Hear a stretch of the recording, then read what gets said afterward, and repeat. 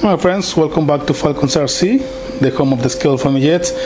And here we have a quick update on the MIG-21i. I have good news, bad news, and some news. Let's go with the good news. The good news is that, as you see, I got my new power system over here. This one is from Hobby Parts, and it's called, I think it's named Monster Power 60. And right now it's running on idle, as you see right there. And that engine right there, he gives honor to his name, really. It's a monster power. That thing is delivering a bunch of thrust, guys. This plane is available to basically to hold itself again on the ceiling. I got 3/4 of a throttle, and that monster power is just pushing it against the ceiling. So I know I have plenty of power now. This plane weighs a little bit over 8 pounds, so I know that motor is delivering more than 9 pounds of thrust already, with a 13-inch prop, 13x7. So plenty of power, guys. Also another modification, I built me fiberglass nose cone right here, to make it more scaled, and took the prop spanner out of there, and everything looking good, guys. And now let's go to the bad news. Well, the bad news is that I actually have been trying to fly it again. I went to the school ground again and tried to take off and everything, but my main problem right here is the prop clearance. I just don't have enough prop clearance.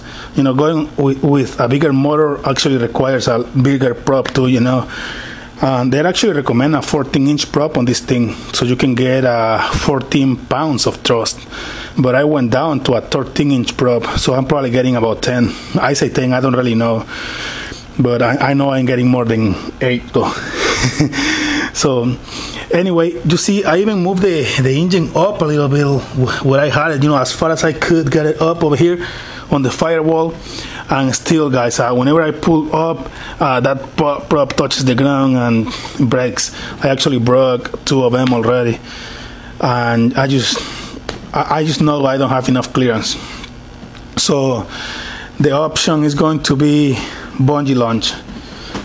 So the bad news is that I really don't have any experience at all on bungee launch. I always hand launch my planes, or some of them they have wheels. I just run them on a little strip that I have over there and take off. But I have never used bungee launch, and I'm going to need to do some research on it. And I will appreciate, if you have any information on bungee launch, let me know, guys, because I need to build me a bungee launcher. This thing is over 8 pounds, so it's gonna have to be very strong. I need to figure out where I can get the bungee cord, and for the moment the wheels are going to stay even after the bungee step. And if I don't have basically a nice place where I can take off with the bungee, basically launch it with the bungee and land with the wheels, that's what I'm planning to do. But if the place where I'm going to be flying it is rough, I'm just going to go ahead and take the wheels off completely, because it's about 1 pound of weight just on the wheels. So taking the wheels will help a lot if I don't use them.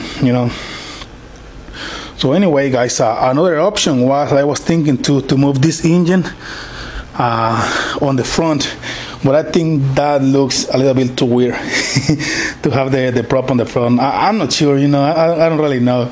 It will be much better probably, because all the air from the prop going over the control surfaces will make this thing more aerobatic, let's say, like that. It will be more easy to fly maybe.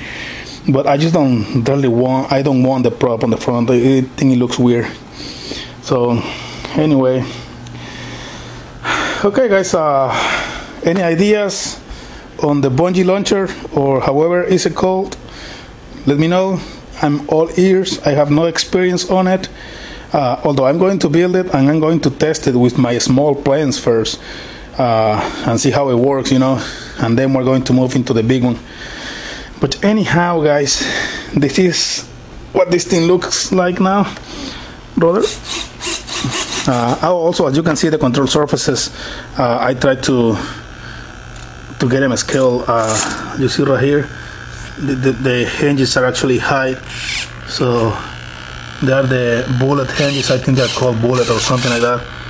So I went to the trouble and removed my ailerons and redo it to make it look more scaled. These pins right here are going to be cut, and this is going to be covered to make it look nice.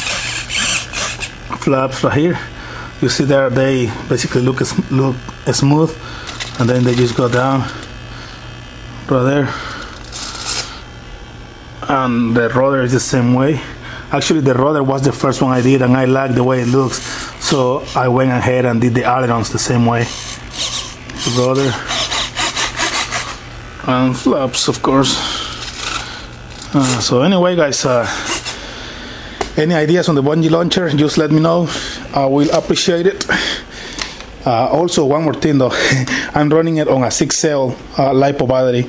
I'm actually joining 2-3 cells, making it a 6-cell LiPo. That's how I'm getting all that bunch of power. So okay, guys, thank you for watching, and I'll keep you basically updated on it, and help me with the bungee launcher. See you next fly.